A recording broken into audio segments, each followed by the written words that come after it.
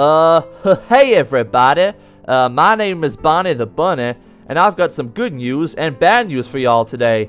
Let's start off with the bad news. The bad news is that FNAF World has been deleted from Steam. It's gone, vanished, kaput, and it appears that Scott deleted it because of bad reviews.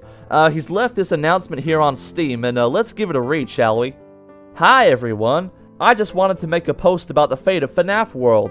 Even though the game had a very positive rating with 87%, I was not satisfied with the reviews and ratings it was getting. For that reason, I've decided to remove the game from Steam.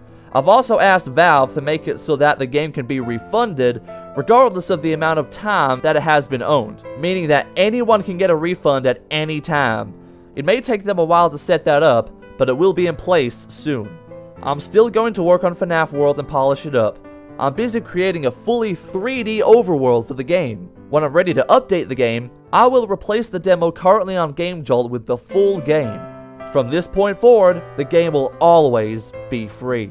I appreciate your support and encourage you all to refund your Steam game, even if you enjoyed it, and download the new version when it becomes available on GameJolt. Smiley face. Okay guys, so yeah, we've got the good news and bad news here. The bad news is, like I said, it's been removed from Steam. The good news is, Scott is polishing up the game, and he's gonna re-release it with a 3D overworld. Heck yeah, that's what we wanted. And he's also said that anyone can refund the game, and that the new version of FNAF World will be free. Okay, now personally, I think I'm an oddball, because me and the rest of the animatronics, we quite enjoyed FNAF World. We had a good time playing it.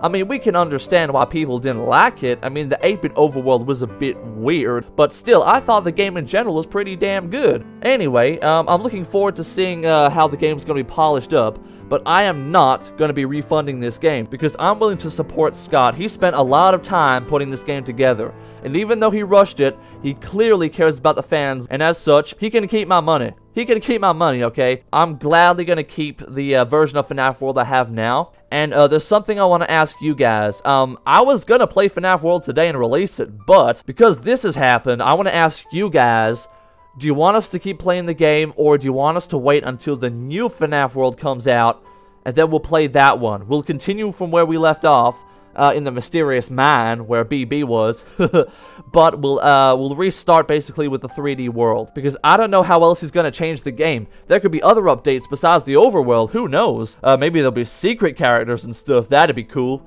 Yeah, so guys, please let us know in the comments below. Do you want us to continue playing FNAF World now, or should we wait until the new version comes out? Okay guys, so I hope you're not too upset about this news. I don't know how to feel. I'm kind of happy because we're gonna be getting a better version, but I'm sad because it got deleted and so many people were making Scott feel bad.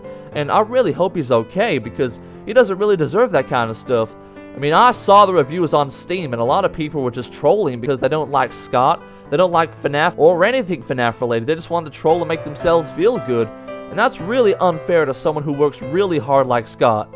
That's really unfair. But, you know, haters gonna hate. There's nothing you can do about it, but oh well. So Scott, if you happen to see this, which you probably won't, I really wish you the best. I hope the progress of the new FNAF World goes smoothly, and I really hope the next release will be a lot better than this one, because it was kind of depressing how bad this one was. I mean, like he said, it was 87% good. Wait, 87? Bot of 87 confirmed? No, just kidding. Sorry about that. Yeah, it was 87% positive, but still, like, if you went on the FNAF World page, it was negative review after negative review. It was ridiculous, and oh my god, like, it was kind of depressing just looking at that page. So I'm really hoping, yeah, this new release turns out smoothly, because Scott deserves it. And you guys out there in the FNAF community, you deserve to have a good game and to have a good time, because you're all awesome. And you also deserve really good videos from us here on EthGoesBOOM. So please let us know what you want us to do in regards to FNAF World, and we'll do it. Okay, guys, so please give this video a thumbs up if you liked it. Please subscribe to the channel, it really helps us out. And I'll see you guys next time. Hey, bye everybody.